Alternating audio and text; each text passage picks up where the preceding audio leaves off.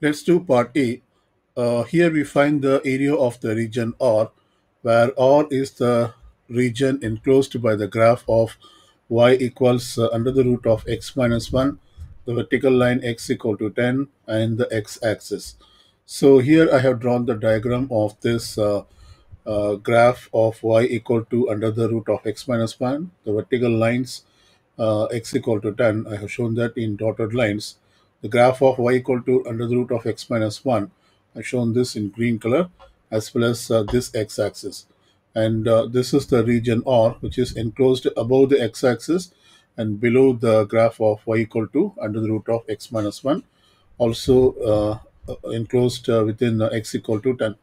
And first, we have to determine this point, because we need this when we calculate the area.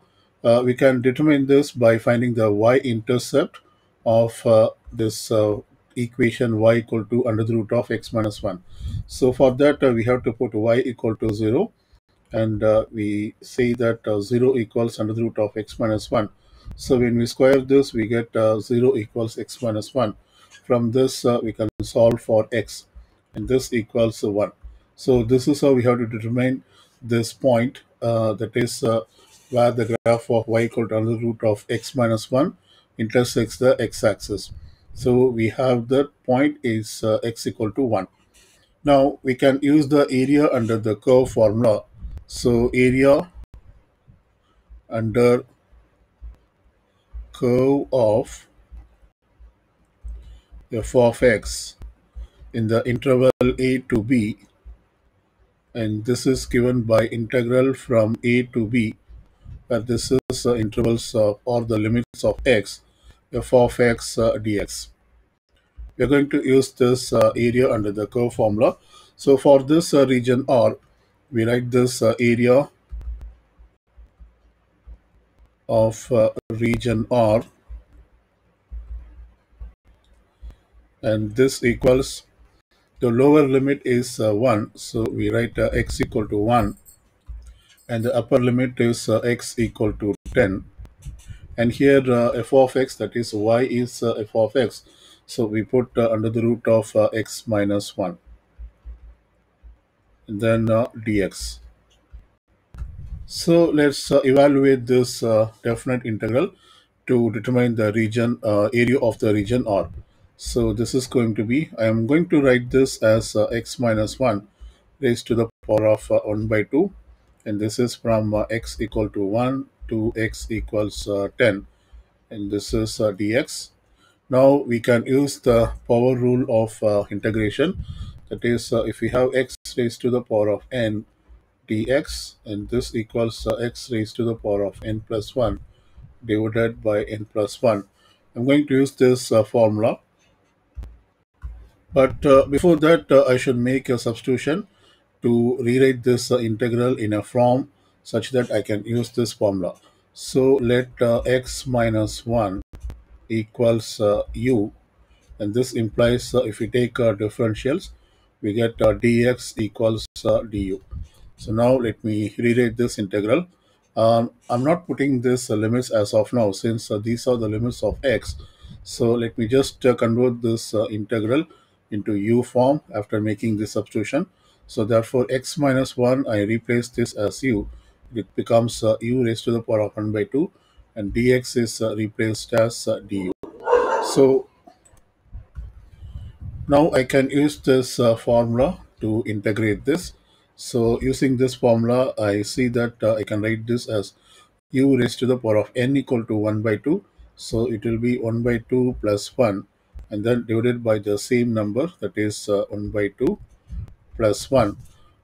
So let me simplify this. This equals u raised to the power of 3 by 2 divided by 3 by 2, and this equals 2/3 u raised to the power of 3 by 2. But notice that this is a definite integral where the limit is from x equal to 1 to x equal to 10. So now that we have integrated this after making the u substitution, we can revert it back to the x variable. So we write this as 2/3 of, replace u by x minus 1, so it becomes x minus 1 raised to the power of 3 by 2. Now this has to be evaluated from the limit from x equal to 1 to x equal to 10. So let's substitute the upper limit, which is 2 thirds of 10 minus 1 raised to the power of 3 by 2. I put this bracket minus, I replace x by 1 now, 1 minus 1 raised to the power of 3 by 2. And this gives 2 thirds. 10 minus 1 is 9. So this is 9 raised to the power of 3 by 2 minus 1 is 0. So 0 power 3 by 2 is 0. Now we can evaluate the value of 9 raised to the power of 3 by 2. And this equals, I can rewrite this as 9 power 1 by 2, once again raised to the power of 3. This is according to the law of exponents. That is, when we multiply these two, we get 3 by 2. So therefore, we can write 9 raised to the power of 3 by 2 as 9 raised to the power of 1 half, once again raised to the power of 3. So this equals, we know that 9 raised to the power of half is exactly equal to square root of 9, and this is raised to the power of 3. And this equals square root of 9 is 3. So it's basically 3 raised to the power of 3. So let me put that here. So I put 2 thirds, and then the value of 9 power 3 by 2 is 3 power 3. So therefore this equals, I can cancel this one power, that is this becomes 3 power 2, which is 3 squared. So it is 2 times of 3 squared equals 2 times of 9 equals 18. So we found the area of the region equals 18. Okay, let's do part B. Here we have to determine the volume of solid when the region R is revolved above the line y equals 3. So here I have shown this diagram with the region R, which is enclosed above the curves y equal to x squared, x minus 1, x equal to 10, and x-axis. And also it is rotated above the line y equal to 3, which is shown in blue color. And the rotation is above this line. So I have marked this rotation as like this. And to find this volume of rotation, when this curve or this enclosed region R is revolved above the line y equal to 3, we utilize this formula, that is a volume of solid of rotation or revolution. We see that this is from integral from x equals a to x equals b. Then we put this pi and outer radius. This is outer radius square minus inner radius. This is squared. And then this is dx. So this is the formula that we utilize to find the volume of solid of revolution. So let's determine the outer radius as well as the inner radius and the limits of this integration. I have shown this outer radius, which is this length. So it is basically nothing but the line y equal to 3. So we say that the outer radius is 3. And then to determine the inner radius, which I have shown in red color, we have to do this calculation. That is, the total length or the total height is 3. And then from that, we have to subtract this uh, curve equation, that is y equal to under the root of x minus 1. So I put under the root of x minus 1. So this gives the inner radius. And the limits of this integration is from x equal to 1 to x equal to 10. So when we substitute this into this formula, we get pi times of the limit of this integration is from 1 to 10. And then outer radius is simply y equal to 3. That is, I put 3 square minus the inner radius is y equals 3 minus of under the root of x minus 1. So I put 3 minus of under the root of x minus 1, and this has to be quantity square, and we have to integrate this. So let's simplify and integrate this. So we get pi times of this is integral from 1 to 10. 3 square is 9 minus, let me expand this first. So this is going to be 3 square plus x minus 1 under the root quantity square minus 2 times of 3, which is 6 times of under the root of x minus 1. And this is dx. I have used this identity, that is a minus b quantity square equals a squared plus b squared minus 2ab to expand this quantity square of the binomial, where a is 3 and b is under the root of x minus 1. Let's simplify this. So we have pi times of integral from 1 to 10. We have 9 in the first term, and inside we have 3 square is 9 plus the square root of, the square of under the root of x minus 1 is just x minus 1. We then have minus 6 times of under the root of x minus 1. I can write this as 6x minus 1 raised to the power of 1 by 2, and this has to be integrated with the dx. So we now see that we have this positive 9 and this is negative 9 because we have negative in front. So these two will get cancelled, and we can simplify this. So we get pi times of integral from 1 to 10. We have x minus 1, but this is inside this bracket where we have this negative.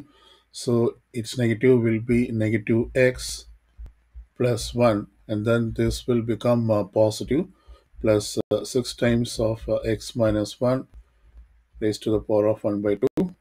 We have to integrate this expression. So now let's integrate each term one by one. So this is pi times of integration of negative x. When we use the power rule of integral, you will get negative x squared by 2 plus integration of 1 is 1x. We then have 6 times of x power x minus 1 raised to the power of 1 by 2. So when we integrate this, we'll get 6 times of x minus 1 raised to the power of 3 by 2 divided by 3 by 2, and this has to be evaluated from 1 to 10. First, I simplified these constants, that is 6 divided by 3 by 2. Let me simplify this. So I should do 6 multiplied with the reciprocal of 3 by 2, which is 2 thirds. I can now cancel this 2, and this 2 times 2 is 4. So basically this is 4. I'm going to change this to 4 times of x minus 1 raised to the power of 3 by 2. Now I'm going to apply the upper limit. So therefore this equals pi times of negative 10 squared by 2 plus 10 plus 4 times of 10 minus 1 raised to the power of 3 by 2. We then put minus. Now we apply the lower limit. So it becomes negative half plus 1 plus 4 times of 1 minus 1 raised to the power of 3 by 2. We close this bracket because we have this pi as the constant. So this gives pi times of, this is negative 100 by 2 is negative 50 plus 10 plus we have 4. 10 minus 1 is 9, and this is 9 power 3 by 2. We already determined this in part A. This equals 9 times of half raised to the power of 3. So this equals 9 power half is square root of 9, which equals 3. So 3 power 3 is 27. So I put 27 here, and we have minus. So this equals negative half. Maybe I can expand this negative now. So I put, I'm going to take this negative half plus 1. This is positive half, but we have a negative here. So I'm going to put negative half plus this is 1 minus 1 is 0. So this term gets cancelled. So we only have negative half from the lower limit. Let's simplify this. So we get pi times of negative 50 plus 10 is negative 40 plus 4 times of 27 equals 108 minus half. Now we calculate 108 minus 40. This equals 68. So I write pi times of 68 minus half. Let's simplify this fraction. So it is 68 minus half, which is basically 67 and half. So I write this as 67 and half. This could be written as a proper fraction. So this is 67 times 2 plus 1 is the numerator divided by 2. 67 times 2 equals 134 plus 1 is 135. So this is basically 135 over 2, and then we multiply with pi. So this is the answer, 135 pi over 2, or we could also give the decimal approximation, which is 212.06. And this is in terms of unit cube. Since it is a volume, we write down this unit as unit cube. So this is the volume of a solid of rotation.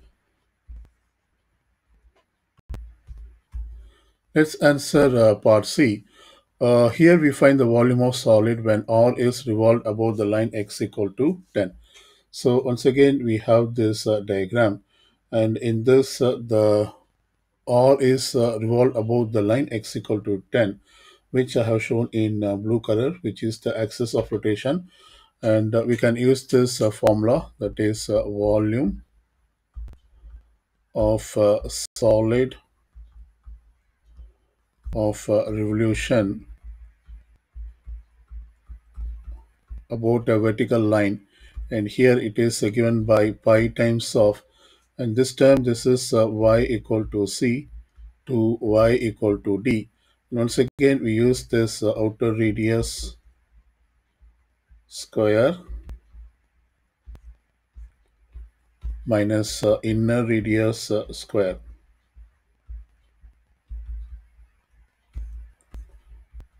and then this time it is dy. So let's identify the outer radius and inner radius from the diagram.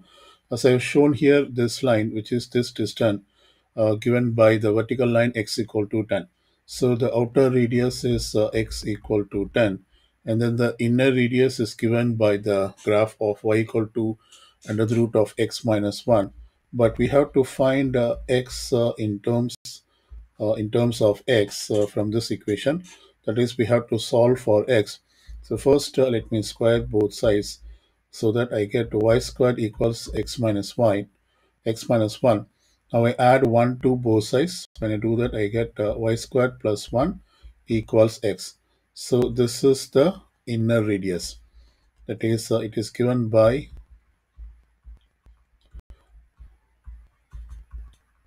x equals y squared plus 1. Let me substitute in this formula. So we get pi times of the limits of y is the lower limit of y is 0, and the upper limit of this integral is y equal to 3, because uh, it intersects at this point. That is, the line x equal to 10 intersects the graph of y equal to under the root of x minus 1 at y equal to 3. So that is why the upper limit is 3. So let me put this 1 here. Sorry, this is 0, and the upper limit is 3. We then put the outer radius, which is given by x equal to 10. So I just put x equal to 10, which is 10 squared, minus the inner radius. This has to be a function of y, which is y squared plus 1. So I write y squared plus 1 quantity squared, and this has to be integrated with respect to y. So let's evaluate this definite integral. First, let's simplify. Also, we expand this binomial. So therefore, this is pi times of 0 to 3.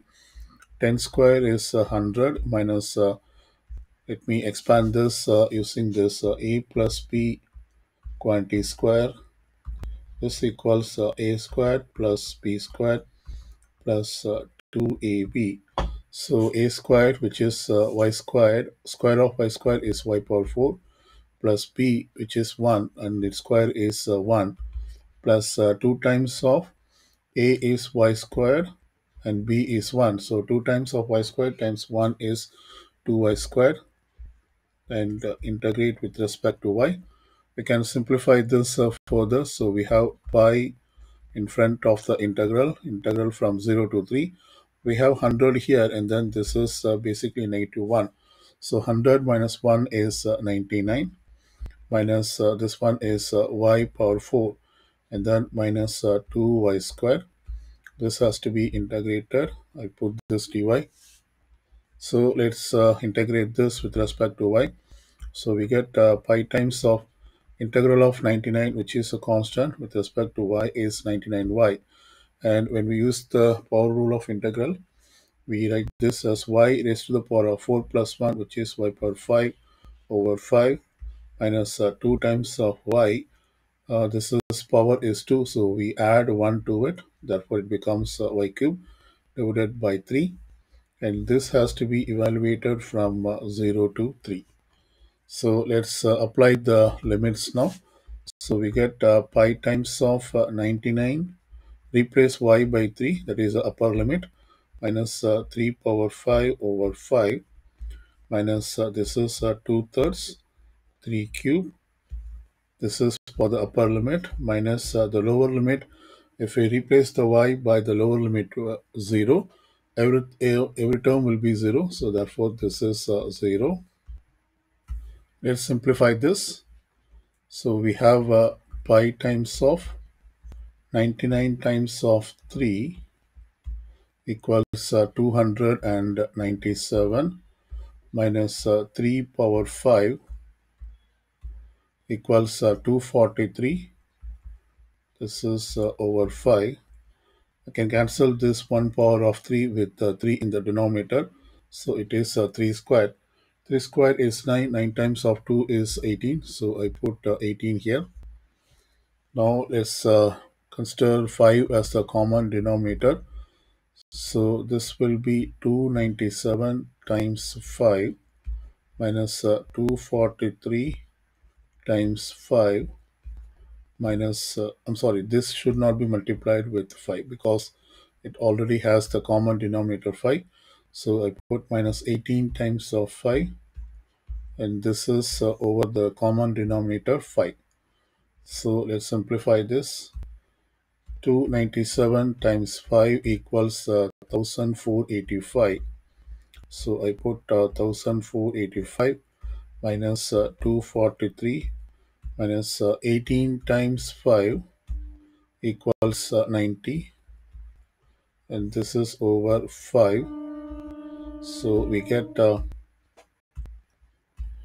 when we simplify this, we get 1152 divided by 5, and we also have this pi. So this is multiplied by 5. So this is the volume of a solid of revolution when it is rotated above the vertical line. That is 1152 pi over 5. We can also give this decimal approximation. We plug this into the calculator. When we do that, we get 723.82. And this is also in terms of unit cube and unit cube, since it is a volume.